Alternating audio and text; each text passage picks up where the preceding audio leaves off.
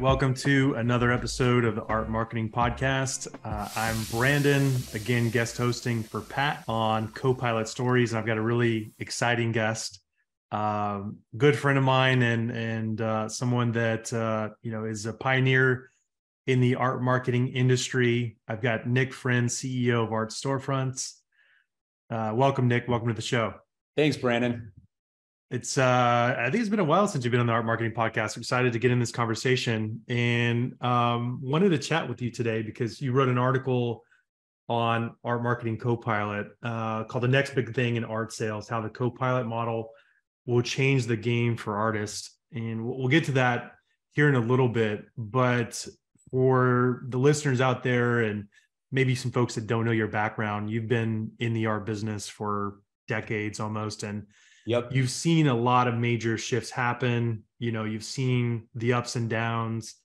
You've seen how, we've had pandemics that's changed the landscape. We've had all kinds of things that have happened. So I wanted to see if you could just give a brief history lesson and walk us through some of the big shifts that you've seen in the art selling industry. Yeah, for sure. I mean, the key thing is there hasn't been that many. Right. And so every time there's been one, it's created a huge unlock for artists and photographers. Right. And so I think these things are important to know. And especially because as a result of technology, and the internet and just computers and all of that, there's been a few that have happened in the last 30 years, right, that have been very profound. And prior to that, there really weren't any that were happening for hundreds, if not thousands of years. And the way that artists had to run their businesses in those days, which was largely, they relied on third parties like galleries or art dealers, depending on how far you go back, right? Where they had limited distribution. So they would only be selling to the local gallery or galleries if they were lucky. They didn't have global distribution or national distribution. So they were very limited in what they could do. And then in addition to that, the galleries and the art dealers, had way too much power in these relationships. And, like anything, what is that saying? Ultimate power corrupts or absolute power corrupts absolutely. I think that's it. Yeah. Yeah. It's in anything, if you have that much power, you can, take the highest percentage of revenue. And, that's the way that these relationships sort of evolved and went for a long period of time, which was a big contributing factor to the starving artist problem, right? And so every one of these unlocks, right, coming up to what I believe is the next evolution of selling art, which we'll get into, all of these unlocks were very profound moments for the individual artist entrepreneur in stopping or minimizing the starving artist problem the way that it was in the past that I just described. And so that's what's super important about it. So the first one that happened, and this is right when I was actually getting into the art market, was in the late 90s. And it was, you could call it print on demand. Okay. But what actually happened was inkjet printers were released, right? In the 90s. And, people were buying them and all that stuff. And then companies like Epson and Canon and HP released wide format printers. In fact, I think Epson was the first one who released a very user-friendly version of it. Okay. And what they released was a 17-inch, a 24-inch, and a 44-inch wide printer. Okay. That any individual could buy and make their own prints. They could print one at a time. Now, this was so profound because the way that the art market worked prior to this with serigraphs, which is called serigraphy, right? Or lithography, lithographs, which are kind of like poster art. Believe it or not, a lot of lithographs that were sold, there were lithographs that were done with limited edition. So these were not posters. These could be actually pretty expensive prints. Okay.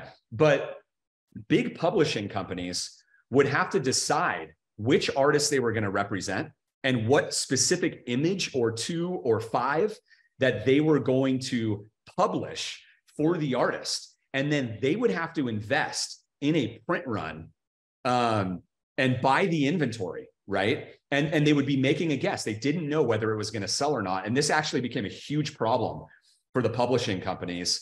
And they'd end up with a bunch of inventory that didn't sell because you're literally picking racehorses trying to guess what art is going to sell, right? It's kind of like the book game now, right? Where you have these big publishing houses, they're making bets on authors, and exactly, if they don't sell, they're stuck with all this inventory. That's right. And so you had to make this huge investment, and so the artist needed somebody to make an investment in them to get the inventory and to get it out there and stuff like that. But the artist was really limited because they might have had this great body of work, and they're like, I'm only getting exposure for one of these, like whether that was one original or 5 originals in a gallery or prints in a gallery, that wasn't representative of their body of work. And without websites at that time, and nobody had websites in the late 90s, right? Especially individual entrepreneurs. There was really no way for anyone to see the rest of their catalog or to get it out there. And so it was very limiting. And so what print on demand did is it allowed individual artists and photographers to buy their own printer and make their own prints, along with, there was an explosion in small mom and pop, what I call print studios or printing companies, right? That did fine art printing or photography printing. And they would service a bunch of artists and photographers and allow them to buy one at a time. Okay. This was Giclée, right? That name was invented in order to make an inkjet print have a higher perceived value, but it was literally invented by like a handful of people that I know. Anyway, so that was a really big deal. So like you could imagine an artist that was just starting up and wanted to go sell at a local art fair in their city or town could actually make their own prints or buy them from a local print shop one at a time of like, 30, 40, or 50 different images on different media types and bring them to the show and then sell them. They didn't have to go do a big print run, which most of them would never do, and they could actually get that stuff done. So this was a really big deal. That was a really big deal. So that was the first one. The second one came, a few years later, which was e-commerce. All right. So e-commerce, and I would say that the ability to easily launch an e-commerce website and show your gallery and sell your art and have your own art gallery as an artist that's open 24/7, globally to anyone in the world. So now you've unlocked the ability for the artist, all right, to sell direct to the consumer. Big deal. Okay. So instead of being totally reliant on third parties to sell their art, an artist could now show their entire catalog to everybody. All right. So you solved that problem, and anyone could buy from them and they could have a direct relationship with their customer. This is a huge deal because artists now could acquire their own leads, right? Like getting emails from people and phone numbers or whatever it was at that time, and send emails out to people and allow people to follow them and subscribe to them. This was pre-social media, by the way. I'll get into that in a second.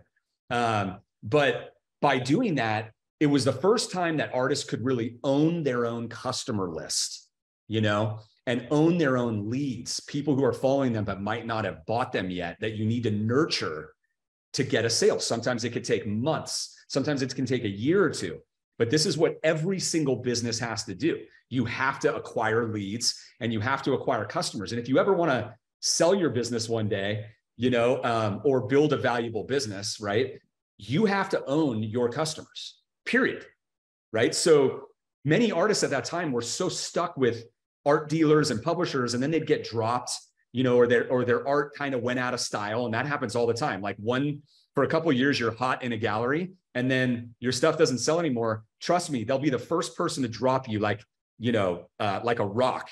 And they just bring the next artist in because they've got a retail space and they need to make the most of it, Yeah, it's crazy. We forget how recent people were scared to put credit card information online to make a small $100 purchase, let alone, buying originals, buying a several $1,000 piece.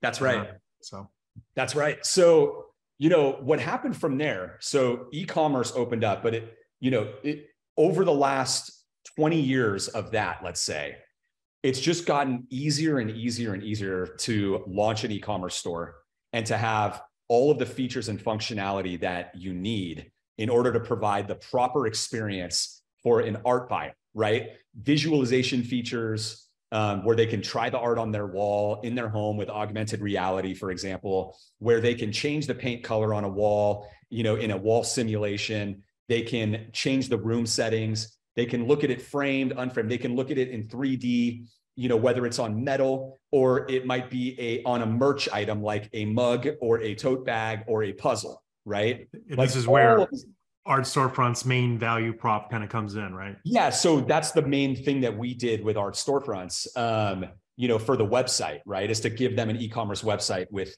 everything that they need, because that at the time didn't exist. Okay, so what and I guess I'll talk about that for like a minute or two. It's worth it. So as e-commerce was evolving, what I saw in my background, and it was through my background at Breathing Color, which is a company I founded in 2003, which is a manufacturer. It's one of the largest manufacturers in the world of inkjet canvas, fine art paper, photography paper, all for highest quality art and photography reproduction, right? And so we got to see who was buying the most material and selling the most art, so to speak. And there was a shift that we saw after the great financial crisis, like 08, 09, 2010, where the companies that had a very robust online presence, call it like the art.coms level, right? Because they had to invest millions of dollars into their own e-commerce websites that they developed from scratch. And they had framing tools, they had wall visualization tools and the things that I'm talking about in a more crude fashion in those years, right? But they were selling tons and tons of art. You can go look it up. It was crazy.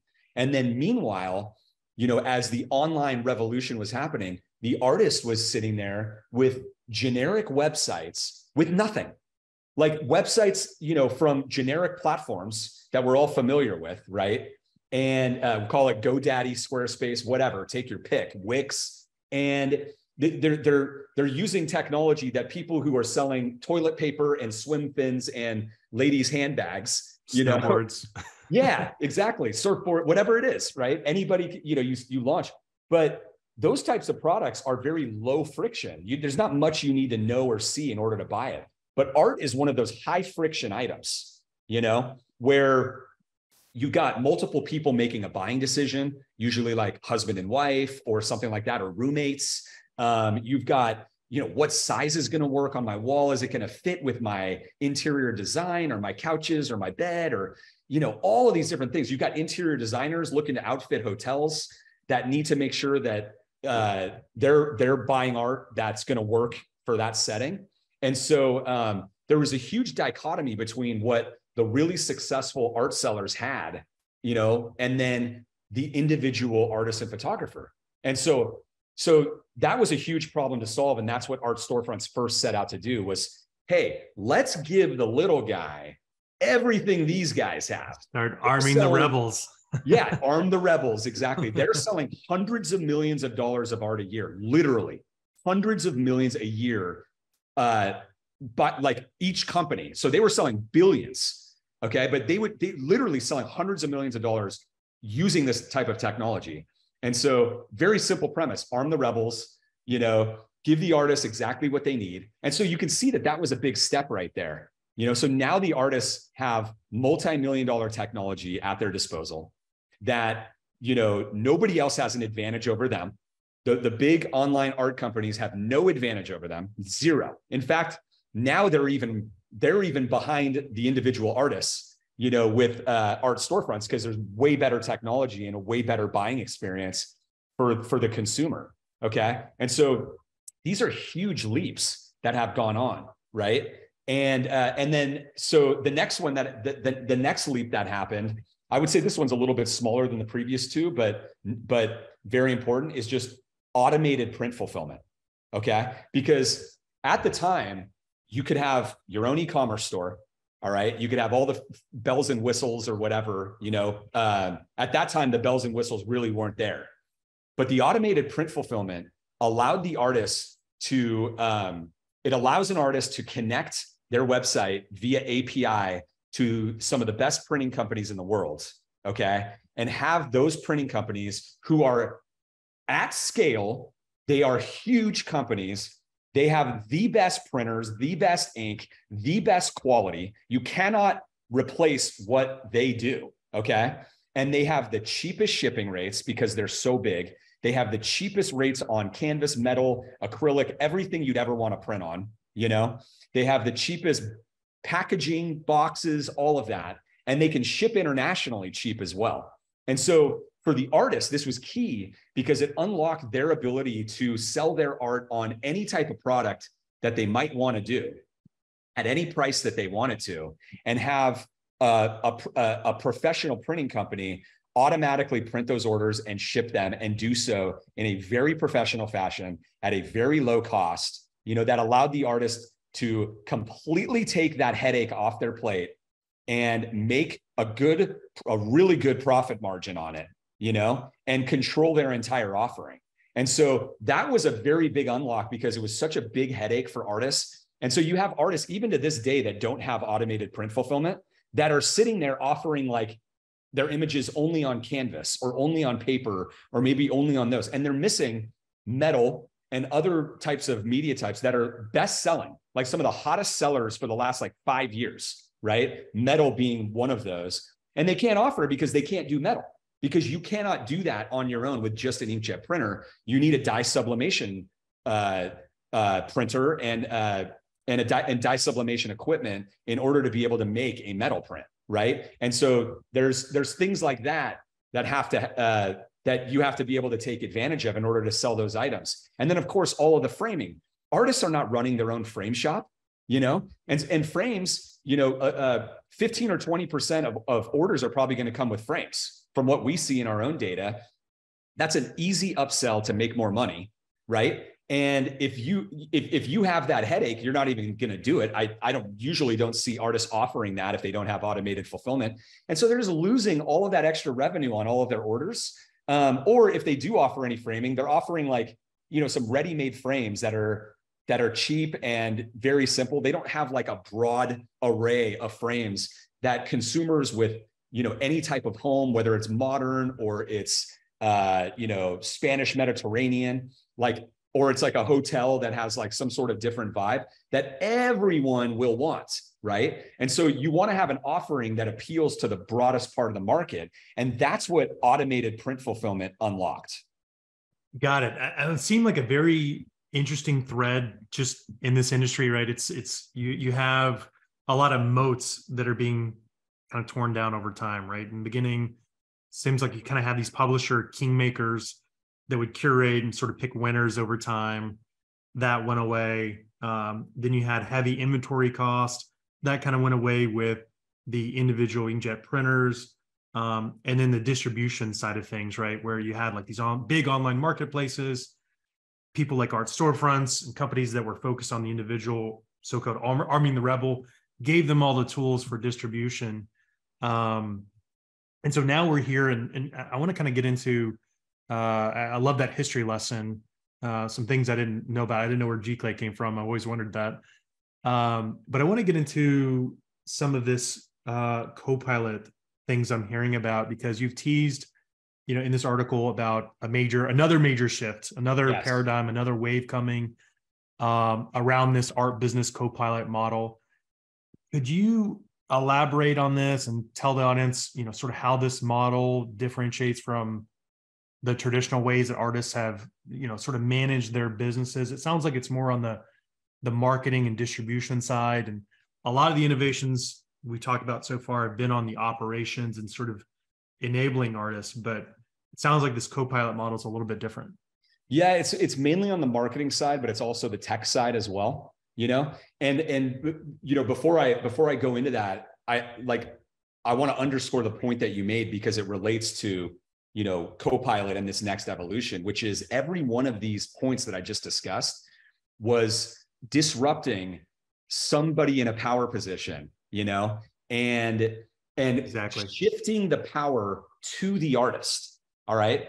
So these are all amazing things, right? Every one of those occurrences shifted power to the artist and unlocked something that the artist couldn't do, and that's a major point, because Copilot is doing the exact same thing, right? This whole philosophy, this next evolution, it's doing the exact same thing, right? And so what is the problem there? Is that, okay, so let's review. Artists, if an artist is taking advantage of everything that's happened, they have, an e-commerce website with all of the features and functionality that are designed to sell art and to provide the best experience possible to an art consumer, right? They have automated print fulfillment using print on demand, so they can offer everything in their catalog. They can offer any type of product they want, or media type: canvas, metal, acrylic, merchandise items like mugs or tote bags or whatever. They have global distribution. Anybody can buy from them at any time, 24/7, from their gallery online. Your gallery is your website, is this e-commerce website, right? That's the artist's gallery. It just happens to be online, but that is their fine art gallery, right? And they can ship anywhere in the world at a very cheap price, so they can service anyone. All right. But what's left? What's left here? So artists have to be tech experts. They have to learn how to manage their own website. They're constantly updating their website, uploading new images, setting their pricing, doing all these different things. And so they have this tech burden. They have to learn these platforms, and they have to constantly waste time or spend time updating their website. And there's no leverage in that, like there's just, you're not like materially improving your business when you're just updating your site. I mean, of course, if you're just updating some images and people are going to buy those images, that's a worthwhile update, right? But generally speaking, the vast majority of the tech that artists are doing is largely a waste of their time. That's not something that's going to double or triple their sales. Okay.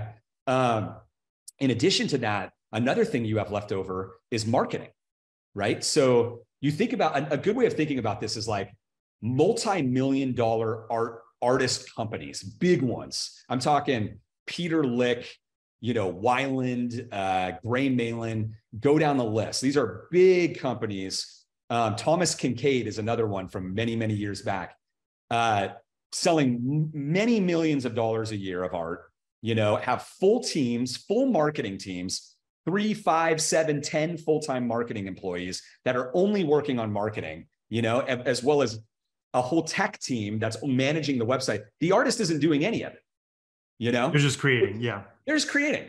Their job is just to create and make a better product. Okay. And when they make a better product, they increase the marketability of the entire business, right? Because if you only paint, beaches, and then you start painting cities, you're going to attract a different audience. And now you've just potentially doubled your potential audience size, which has increased the upper ceiling of the revenue potential of your business. And so they're able to do that, in this amazing scenario.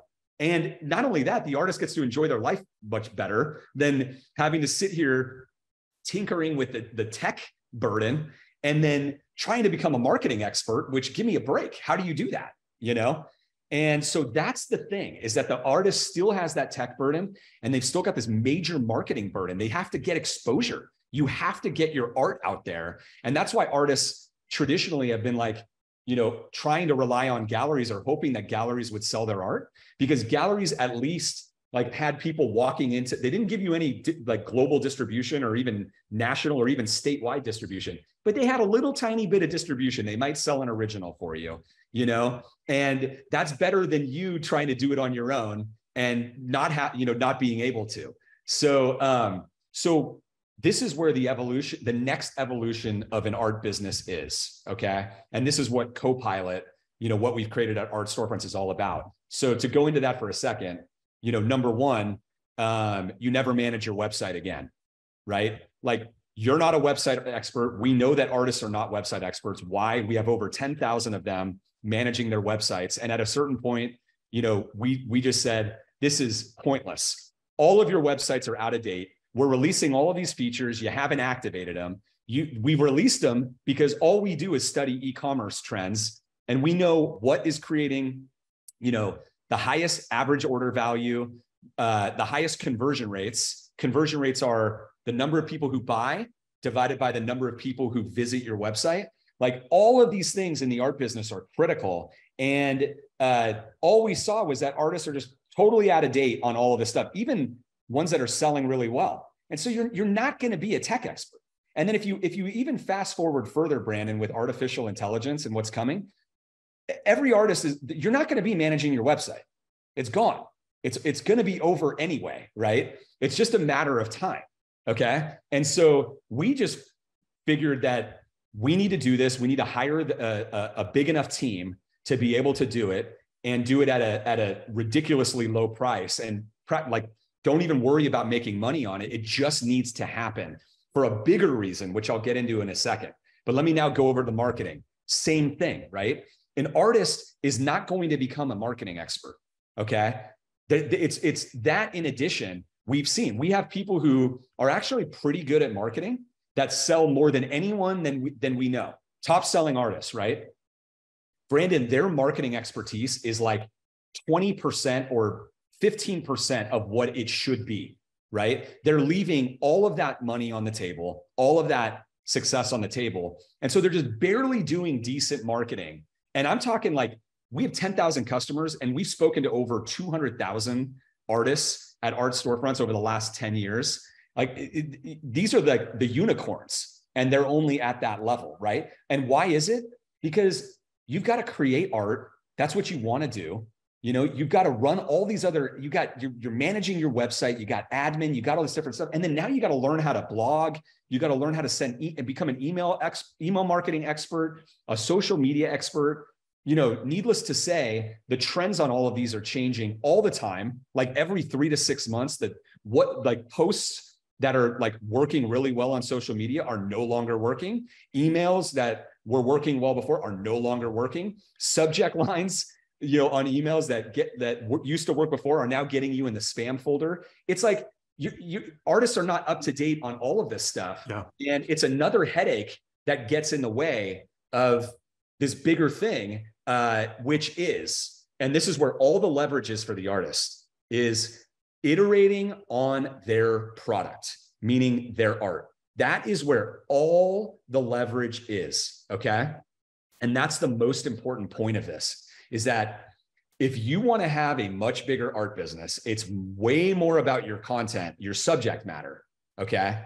And the marketability of your subject matter than anything, okay? And if you combine a great product with great marketing, then you have magic, okay? That's where you have magic. If you have an unmarketable product that's never been sold, and you have the best marketing strategy in the world by the best marketer that's ever been alive, you still will have $0 in sales, because the best marketing can't sell a bad product. And the best marketing can't turn a decent product into like a $5 million art business, right? Right. And so that's the key in this next evolution, right? The artists should be offloading the tech to an expert and the marketing to experts, okay, as much as possible. It doesn't mean you don't participate in any of it, but you can now do that. That's what we've made possible at Art Storefronts, is doing marketing in an unbelievable volume of marketing and promotion of your art at an insanely low price, so that artists have a marketing department, Brandon, that's on par with a multi-million-dollar company. Okay. Yeah, let's talk about some of the challenges they would have prior to this, right? So, you kind of mentioned earlier on, you'd have to do lead gen, you'd have to generate emails, set up your MailChimps and all these campaigns. You have to learn email marketing, what's a good subject line. You'd have to be an expert across multi-dimensional channels in marketing. And, as I know, being a marketer myself, and you kind of alluded to this, you're always chasing your tail, right? Like, absolutely. you're chasing the newest thing, where the attention is. And it gets really exhausting, continuously fine-tuning your expertise. You really can never sit on your laurels though. So the options were, be a lifelong student of marketing and be a practitioner, get better and better and fine-tune your skills there. Or, and you kind of talked about this a little bit, you outsource that to a large agency, where you're having to pay several $1,000s a month, or, hiring people for several thousands of dollars a year to kind of take on the marketing for you. So and if you're new to selling your art or you're just starting your business, these are expenses that sort of make it prohibitive to hire somebody, right? That's right, because marketing is expensive. And why? It's because it's an insane amount of work. Like there's a lot of hours of work. It's not like, agencies or anything like that are trying to rip people off. I mean, Brandon, you've been a marketer for 20 years. I have too, right? And it's a lot of work. Like anyone who has put emails together and sent email campaigns, and I was just thinking emails, crafting a 50-word email can take hours. Yeah. Just giving all the expertise and psychology and everything else. So and then you send it out and you see your open rates are really low and your click rates, and you're like, why? Like, what am I? And then you find yourself reading a blog article about how do I improve my open rates and click rates. Yep. And go down the rabbit hole. And then you're reading books on it, and then it's years and years and years of becoming an absolute expert in this stuff, right? And so it's just hours and hours of work. Your art has to be promoted. There's a great line by Patrick, our head of marketing, that he says, like, you can have the best website in the world, like a Ferrari, but that's just a Ferrari sitting in your driveway with no gas in it. It's going nowhere. The gas is the marketing, So fish are not going to jump into your boat with your random website on the internet, okay? And you're not going to SEO your website. Don't buy any SEO packages. SEO stopped working like 10 years ago, okay? And it's all getting uprooted anyway by artificial intelligence, these chat tools where searches are going to be starting to route through that. So that'll be a whole nother disruption of SEO. But anyways, I'm digressing. The important point on this is that you have to promote your art, okay? No one's going to do it for you. And by promoting, it means getting it out there and getting eyeballs on it. How many eyeballs a day, a month, a week are seeing your art, are seeing every individual piece of art that you have, right? These are very, very important points. Like, think about it right now. Like, every artist that's listening to this, in the last 30 days, how many pieces do you have on your website or in your catalog, right? How many people saw each one of those? I hate to break it to you that when people go to your website, they're not going through and looking at every piece of art that you have at all. If you don't believe me, go check your analytics. Go look at your product page. 30 seconds. 30 seconds on your homepage. Yeah. They forget everything they saw except the one that they might have liked, and they click on that one. That's all they remember, and they're gone, right? If they don't buy anything. And if you look at your product page views in your analytics, you'll see that like almost nobody is going to those individual pages, right? It's very, very few. And so what you think might be happening is not actually happening. You need to bring your art to them. That's where social media and email really come into play, especially social media. You need to get your art on Main Street of the internet. That's what these social media platforms are. Facebook, Instagram, for example, this is like, CNN and Fox News 10 years ago, right? Like, this is the Main Street where those ads were driving a lot of stuff. This is the Main Street of the internet. And so when you're posting on social media, you're giving your art a chance to get eyeballs on it. And you need eyeballs on your art, right? So that's the benefit of growing a following and growing an email list, is you're getting people's attention that you can show your art to. So if you think about the last 30 days or even the last 12 months, a lot of artists listening to this right now probably are like, oh, wow, I've had my website up there and I've seen some people visiting, but nobody's really looking at my images. And they look at their analytics and it's confirmed. Like, nobody's really looking at all of these different things. And so you're not going anywhere. Your business is going nowhere. You have to promote your art externally and get it out there, just like the multi-million-dollar art companies do, right? They're doing social media posts every day, you know, or close to it or more. Some of them are doing 3 to 5 posts a day. And they're sending emails out a couple times a week and so forth, right? It's just active promotion of art. It's no more complicated than that. It has to be done. And anyone that is selling a lot of art is doing it. Anyone who is not selling a lot of art is not doing it.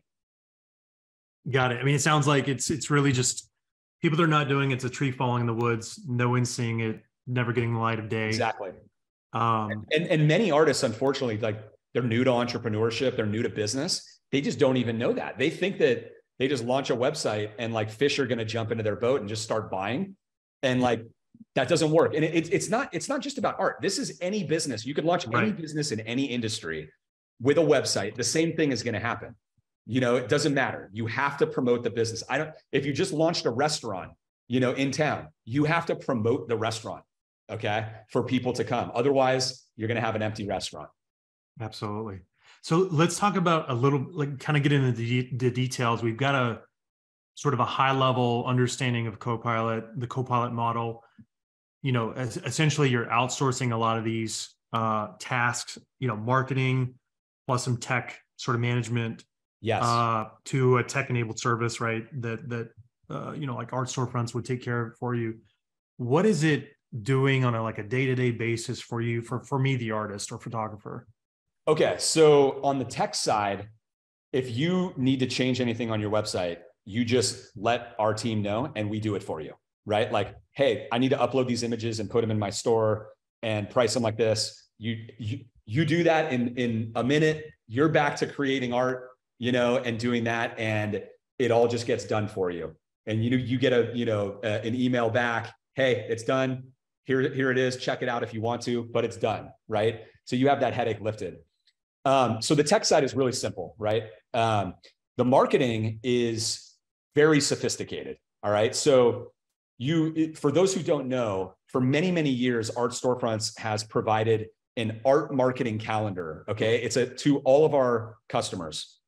It's a 365-day a year art marketing calendar that tells you exactly what to do on every day, what social media posts you should do, how you should do them, what your text should be, what emails you should send and when, what your subject line should be, what the copy should be, you know, all of the strategy within it when you're running Black Friday, Cyber Monday, Valentine's Day, these other big art selling holidays that you need to take advantage of all year long. We basically wanted our artists to have just a huge advantage over everybody else and be able to do the marketing DIY on their own. All right. But according to a strategy that was proven and worked. How do we know that it worked and was proven? All of our customers are doing it, or the vast majority, and have been for 8 years. And we have all the data and all of the research. We track all of it to understand what emails, what social media posts, what strategies are working. And then we update all of the materials to make sure that the artists that are following it have the latest and greatest proven tactics and strategies that are actually working, right? So when they're going to spend their own time and hours doing marketing, they could do it in the right place.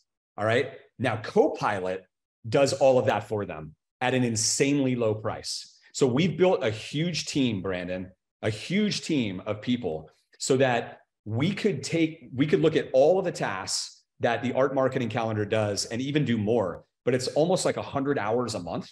All right. If you do everything that we want you to do to have like a great art business, you know, that can sell a lot. Copilot, the whole point of Copilot is to do all of it for you. And so that you are consistently marketing, you have a proven strategy that you're plugging into. You basically have an entire marketing team, you know, that's working for you at an insanely low price. Okay. Now, we still encourage our artists that they should still make social media posts on their own if they want to. Like if they're very particular about their social media or they're constantly doing videos that are really personal, love that. They should do that. But the bottom line is your art has to be promoted. Okay. All of it. If you want it, if it's on your website and you want to promote it, it needs to get promoted. Okay. And so what a lot of artists tend to do is they're only promoting stuff that they just recently painted. the stuff that they might have painted years ago, which, if you want to make passive income from your art, you need to keep selling what you made 2, 3, 4, 5, 10 years ago. And the only way you're ever going to do that is if you promote it again every once in a while. You don't have to promote it every month, but you probably should promote it a couple times a year. You need to promote everything. So if you look at like how big of a catalog you might have, whether it's your new fans might not have seen your older work. They definitely didn't see it. Yeah. Nobody's seen it, and especially when with social media, they tell you, Facebook and Instagram literally tell you that when you make a social media post, they only show it to like 2% of your audience.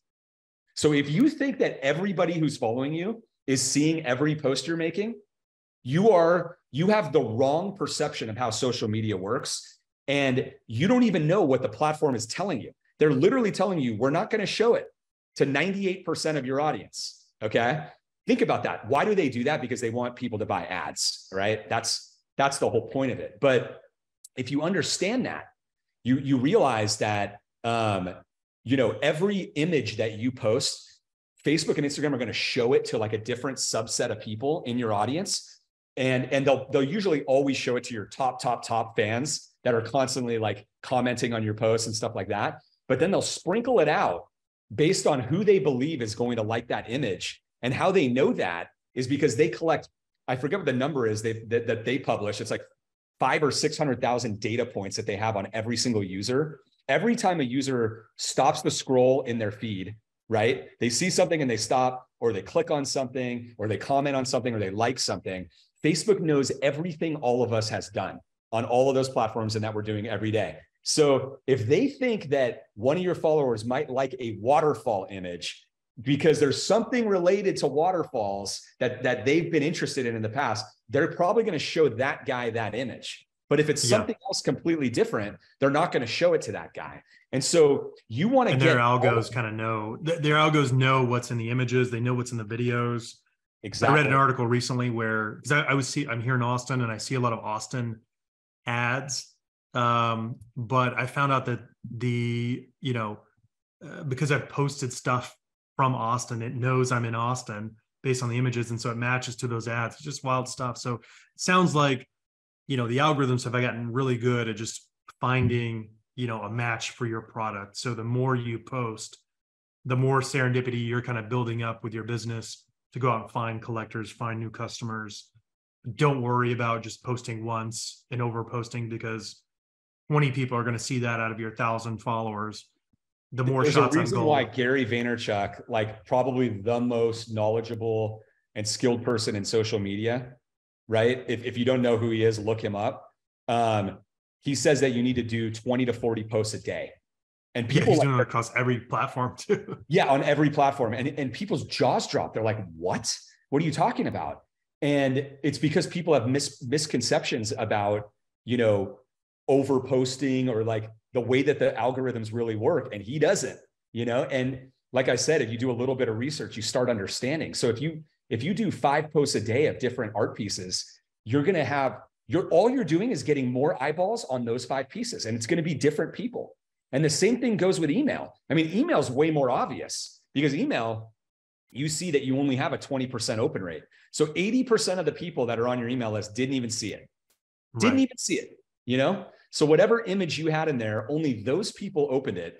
And it's not the same people every time, just like social. It's only the people that subject line that you wrote resonated with, right? And there's going to be different people every time. And that's why you want to mix that stuff up. A good marketing strategy will mix all of this stuff up, so that you're appealing to the widest portion of the audience that you've acquired and that you're building.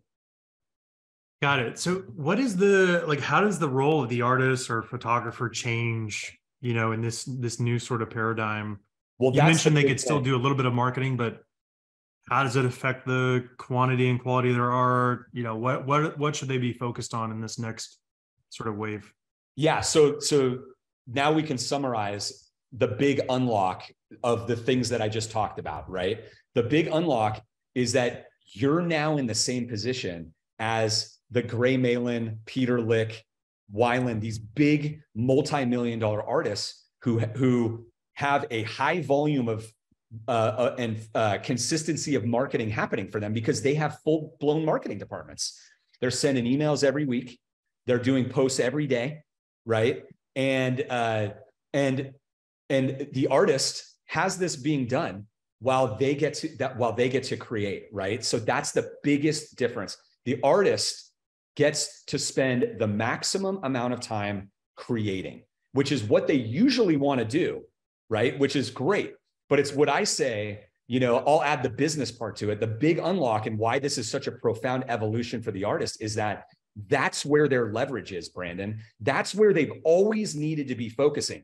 Everyone who is struggling with sales has a product problem and a marketing problem. You've either got a good product that can sell a lot more and you need to have outbound marketing done, right?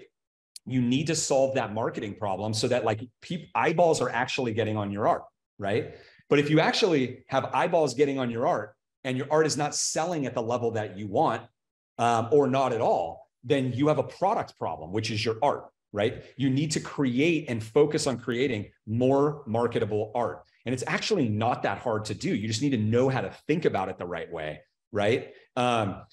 Quick examples, I won't go deep on it, but because we train our customers on all this stuff. We've got a course on it. But the two things I could just say is there's an artist that was really struggling, selling almost nothing. Okay. Doing marketing, promoting it. Just what? It's not working. It's not working, And I asked, it's was it working before? And they're like, no, it wasn't. It's okay, so you're basically just putting gas behind a product that's not resonating, and just go try painting something way more marketable, just as a test. Just humor me and do it. There was resistance, but they did it, right? They painted a celebrity, and Brandon, their sales exploded in days. They released it. It was the day they released it, all of a sudden they sold $10,000 of prints, right?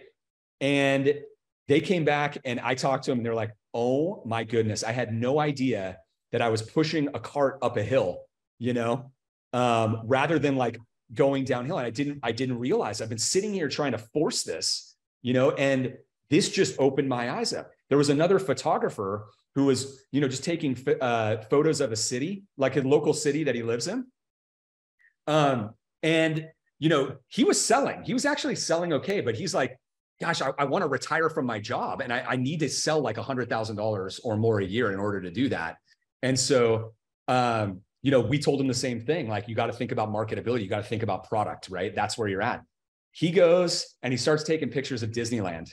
Okay. No joke. Sales explode now at the $100,000 level, and was able to retire from his job and do his photography full time. Right. And so, wow. People ask about the first thought on many people's minds is, well, how did they get a licensing? They didn't even get licensing deals. Okay. I'm not telling you to do that but I'm just take the broader point of it and understand that there are things like, for example, where you went to college, what teams you like, what athletes you like, what city you live in, what are the best spots that are popular where people get engaged, or that are spots that people want to go when they visit that local city. Every piece is a niche, basically, right? Every piece is a niche.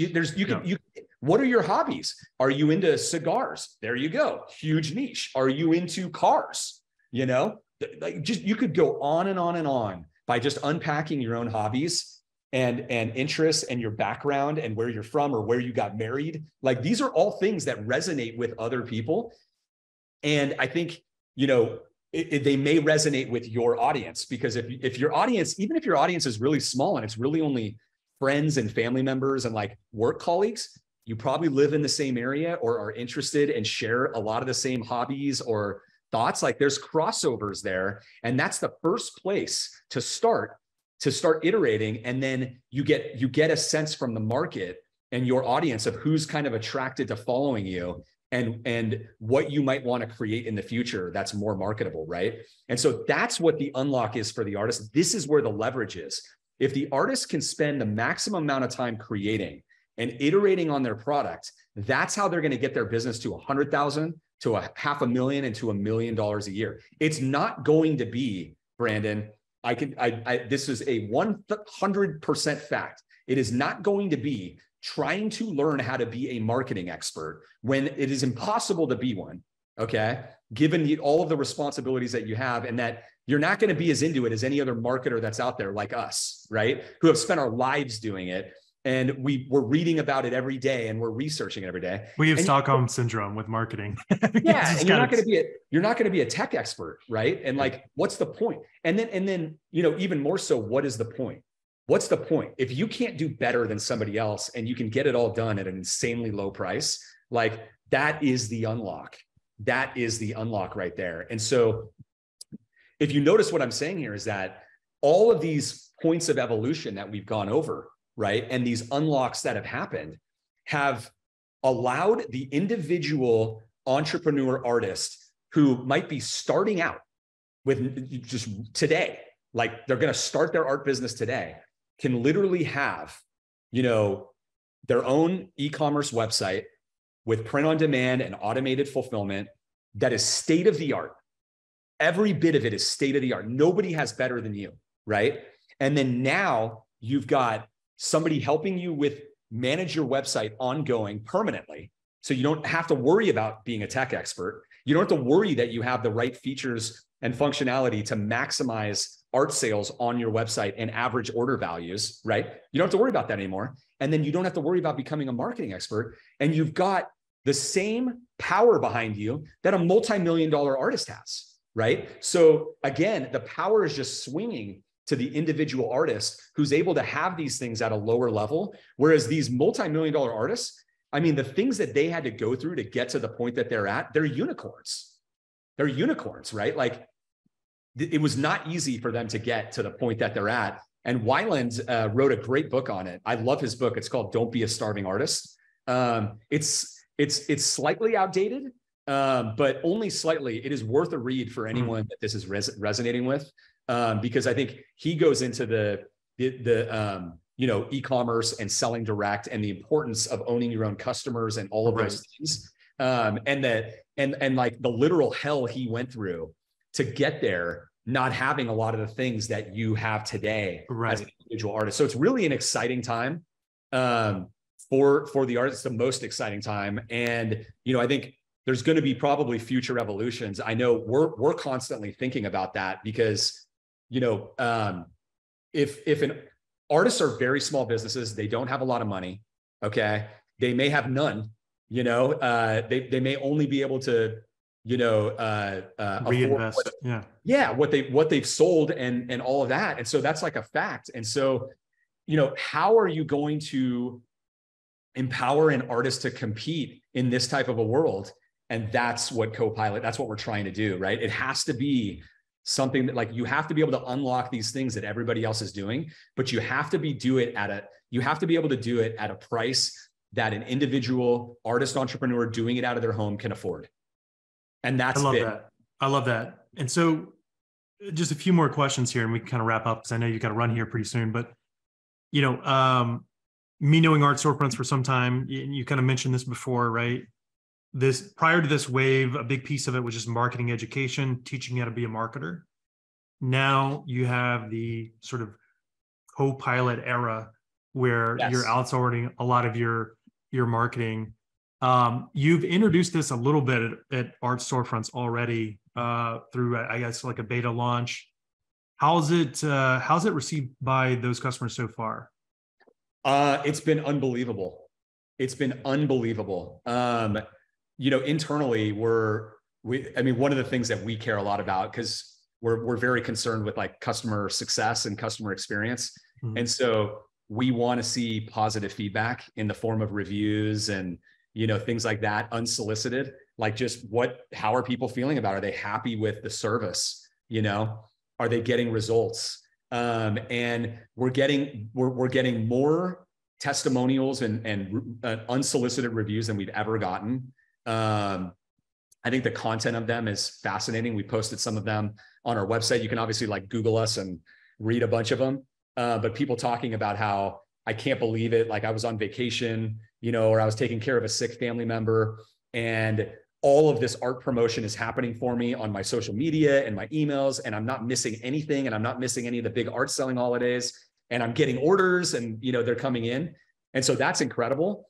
And then from a data standpoint, us being the platform and we can see the sales, coming through, we're seeing more sales than ever before. And the customers that are on Copilot are seeing dramatically higher sales. I mean, like 100% higher sales or more, So you're looking at Copilot versus non-Copilot customers?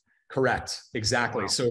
So because we want to see the people who are, following the art marketing calendar on their own, how are they doing compared to people that are on Copilot, right?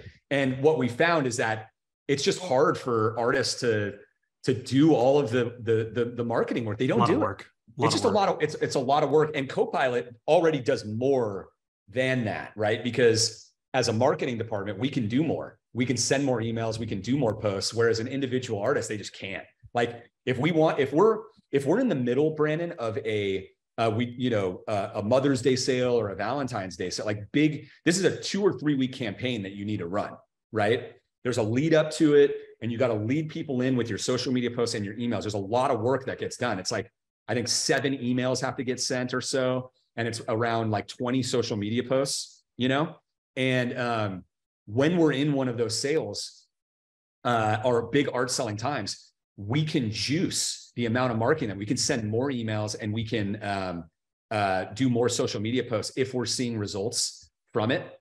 And we do that. Whereas, if you're not looking at the stuff and the data and you don't know whether this thing is working or not, or you're just busy, most artists are not able to do that, or they're just not getting it done. So the results are there overall, and that is the big thing. That's the biggest thing for us, right? Is that we're executing a proven marketing strategy, and the results are there in the sales. And that's exactly what has to happen. Wow. It sounds like an amazing service and amazing product so far. This is a key point, Brandon. It has to be better than anything an artist can do on their own, even if they're following our marketing strategy, which is the best marketing strategy that's ever been created for artists comprehensively, right? I think that's objective. If you ask, we have 10,000 artists that are on it. You can ask people that are on it and people that are not on it, right? But the important point is, it doesn't matter if an artist is, doing marketing on their own outside of Art Storefronts, or following our marketing calendar, or has hired an agency to do marketing for them, or something else. Art Marketing Copilot will beat all of it, because if it's actually common sense. It's not just, this is not like a hyperbolic statement, right? It's common sense. If you look at any of the artists that are on Copilot and you look at their social media and you're on their email list and you compare it to multi-million-dollar artists that I've already mentioned, you can do this, right? You look at their social media feed and the posts and what's happening there, and you look at their emails and so forth, you will see that they are marketing at a multi-million-dollar business level, objectively, right? And then you can compare that to other artists, any artist that's out there, and you will see very clearly that they are not. And if you're wondering why your business might not be selling as much, it comes down to promotion and a volume of marketing. That's the differentiator, Well, I mean, with a bold statement like that, I don't know how any artist wouldn't be curious about it. Sounds like a lot of thought and time and money's gone into the service. And so, man, this has been a great conversation. I've loved the history lesson and kind of learning about all these big pivots. It sounds like Copilot's going to be just this huge wave in terms of a model of outsourcing a lot of your marketing.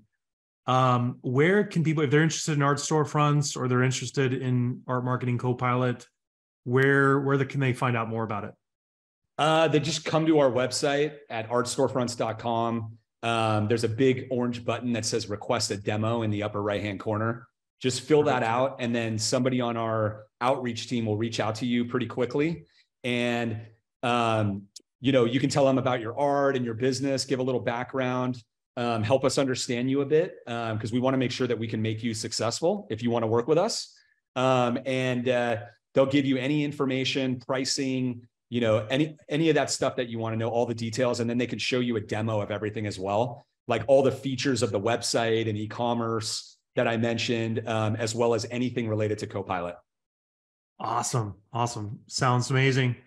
Well, thanks everybody. That's our episode for today. Appreciate Nick coming on. Great talk, and we'll see you next time. Thanks, everyone.